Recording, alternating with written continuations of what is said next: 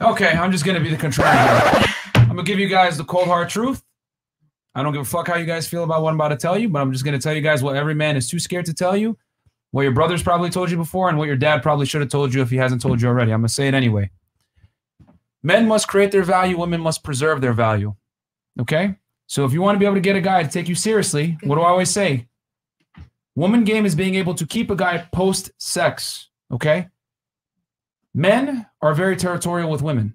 They don't want to know and or deal with a girl that has had sex with a lot of men.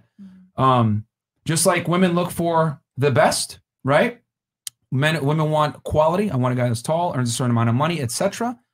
Men are looking for a woman that doesn't have a past. Women look for a future. Men look at the past.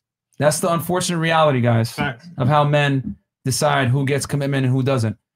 And I know you said you got proposed to 4 times. I'm going to have to be the asshole and say it doesn't matter. And I'm going to tell you why it doesn't matter. If it was a guy that you really liked, you would have taken it. Yep. Yep. Ladies, you guys win the game when the man of your dreams gets down on one knee and proposes to you. You don't win the game until that happens. And I know you guys might not like hearing that, but that's the reality. Men must fight to get sexual access. Women must fight to get commitment from the man that they actually want. Because women you guys want commitment, but let's keep it real. A lot of you guys in here are attractive. You guys can get commitment from a man. Won't be hard. But you guys are all chasing a certain percentage and certain type of man. So can you get that guy to put a ring on it?